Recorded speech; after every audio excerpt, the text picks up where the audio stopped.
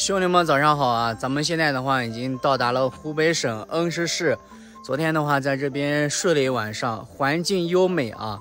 旁边的话有这个公共厕所，还有快充的充电桩。马路对面的话有一个小卖部啊，可以买这个东西吃，而且还有面条之类的，吃喝是不愁啊。在这边的话相对来说可能会有一点热啊。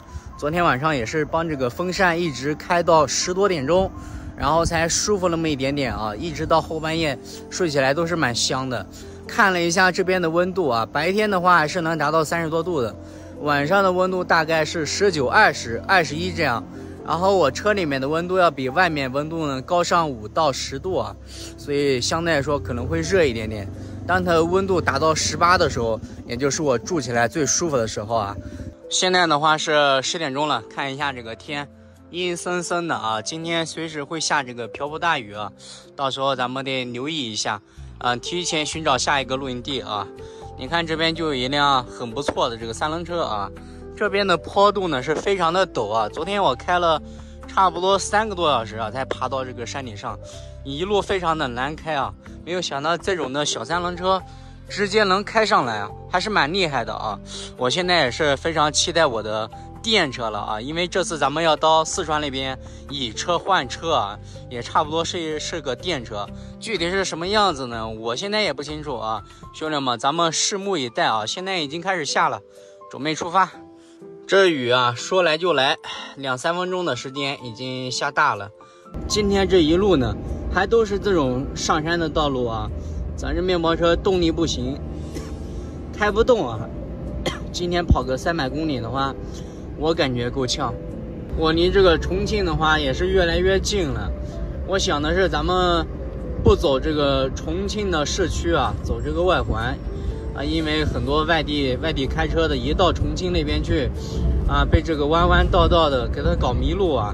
我也怕我怎么到时候走错路了怎么办，对吧？咱们还是踏踏实实的绕个路吧，多跑个100、200公里的也无所谓啊。不过重庆这个地方我还从来都没来过呢，据说这边的特色就是什么重庆火锅是吧？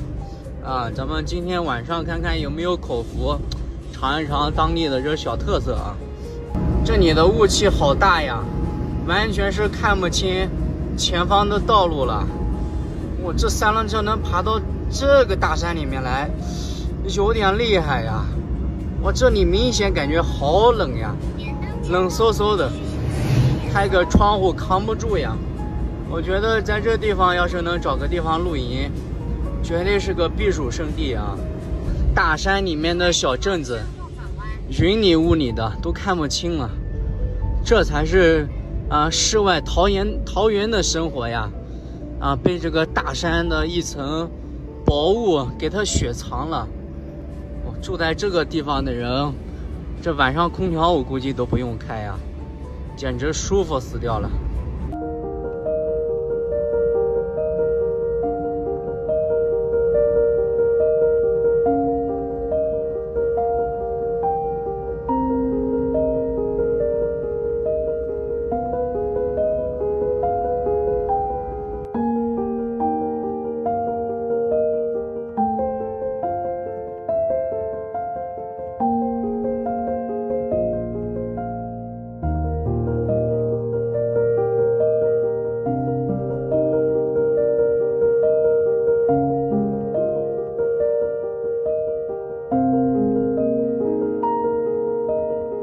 终于是离开云雾缭绕的大山了，啥也看不见啊，就我这一辆车在前行。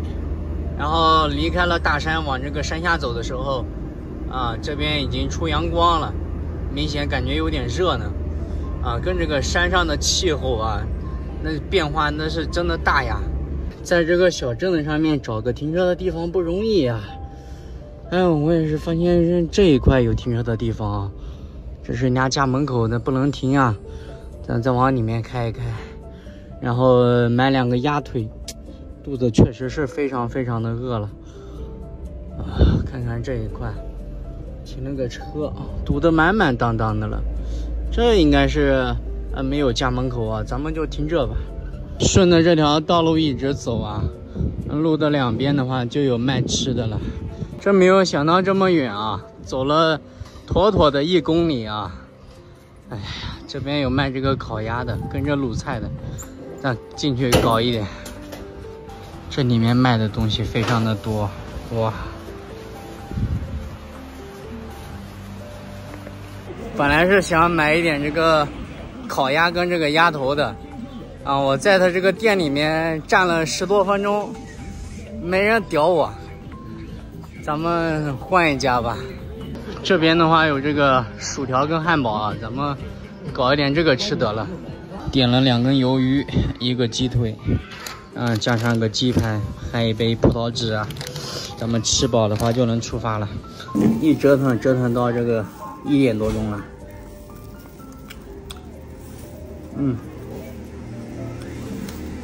那是有点这个辣酱的话就更好了。大鸡腿啊，10块。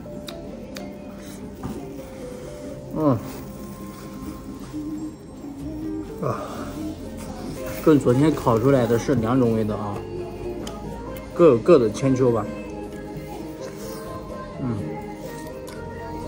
一来一回走了2公里啊，吃顿饭太不容易了。可以跟大家透露一下啊，我即将要换购的这个电动车跟这个车有点相似啊。现在的话又开始爬山了啊，咱们就是绕着湖北跟这个重庆的大山来回的反复攀爬啊。